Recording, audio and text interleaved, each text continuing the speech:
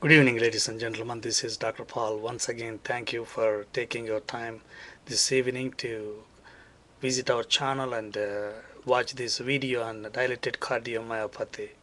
As usual, we encourage you to visit our website at www.usmlevideos.net. That is www.usmlevideos.net. Tonight, I want to talk a few minutes about dilated cardiomyopathy. As you can tell from the name itself, this is a disease of cardiac muscle. The myocardium is dilated. So that is the basic problem. So from the name itself, you can say one thing. There is dilatation of ventricle. And also there is a systolic dysfunction. So those are the two most important points you need to remember when you think about dilated cardiomyopathy. The ventricle is enlarged and also there is systolic dysfunction. Now let us see what are the basic causes for this problem. You remember those three main types of myopathy, cardiomyopathy: the dilated cardiomyopathy, hypertrophic cardiomyopathy, and restrictive cardiomyopathy. We'll talk about the other two some other time, but when we think about dilated cardiomyopathy, we should always think about alcohol. Chronic alcohol abuse is one of the most common causes of dilated cardiomyopathy. And recently, they have included another entity, Takotsubo cardiomyopathy. This is transient cardiomyopathy due to catecholamine release. That is Takotsubo cardiomyopathy. Now, many other problems also can cause dilated cardiomyopathy. You see, this is a disease of myocardium. It is not associated with other cardiac pathologies like coronary artery disease or ventricular dysfunction or myocardial infarction or valvular heart disease. Those are not associated with dilated cardiomyopathy because this is basically a disease of myocardium. Now let us talk about the most frequent causes. As I said, alcohol, myocarditis, and some drugs like doxorubicin, endocrinopathies, they cause dilated cardiomyopathy. Hypertrophic cardiomyopathy is mostly hereditary, whereas restrictive cardiomyopathy is most commonly due to infiltrative disorders like amyloidosis or sarcoidosis or hemochromatosis or diabetes. But let us confine ourselves to dilated cardiomyopathy today. What are the most common symptoms? You can say actually from the problem itself.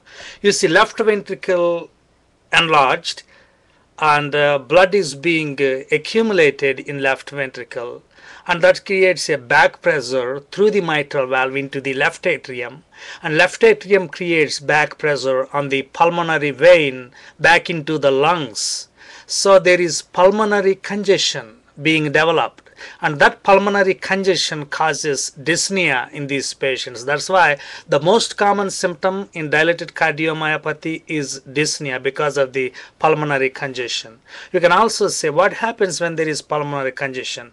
On physical examination, you will hear rales in the lungs because of this increased blood pressure, and also there is enormous increase in the heart's activity that causes the S3, the third heart sound. And also because of the ballooning of the left ventricle, the conduction system does not work well. That's why many of these patients might end up in ventricular arrhythmias.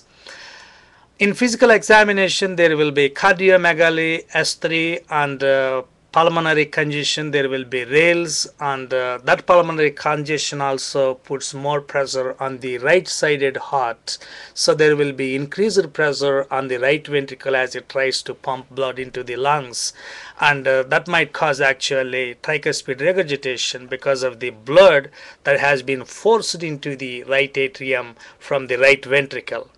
and that forced blood in the right atrium can pump into the jugular veins that causes increased jugular pressure.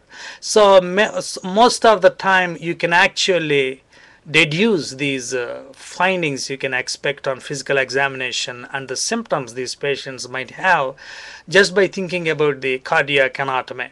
And if you take a chest radiograph, you will see enlarged heart pulmonary congestion. If you do an echocardiogram, you will see again a ballooned, an increased, an enlarged ventricle, left ventricle, and the dysfunction is also very evident.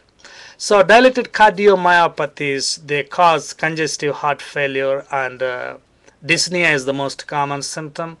Left ventricular dilation and systolic dysfunction are essential for diagnosis, and chronic alcohol abuse is one of the most common things you come across.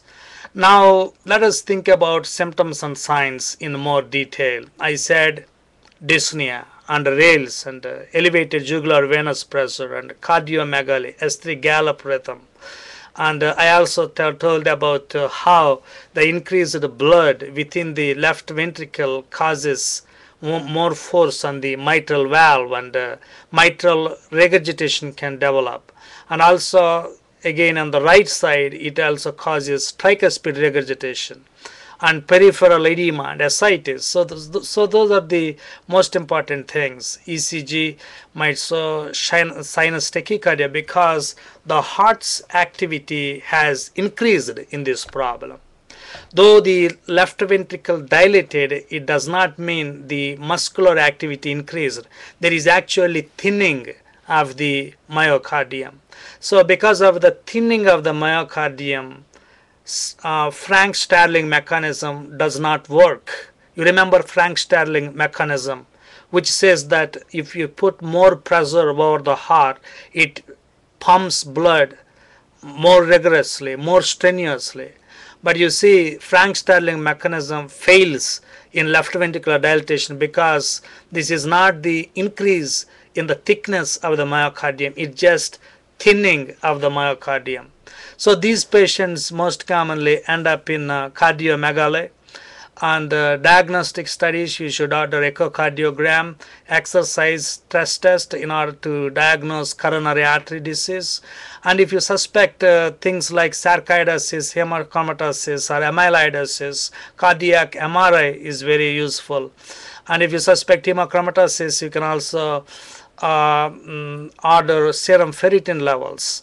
And in order to quantify congestive heart failure, you can also order BNP level. Now treatment. ACE inhibitors, you are basically treating heart failure. What are the most common drugs we use in heart failure? ACE inhibitors and beta blockers, diuretics, and aldosterone antagonists.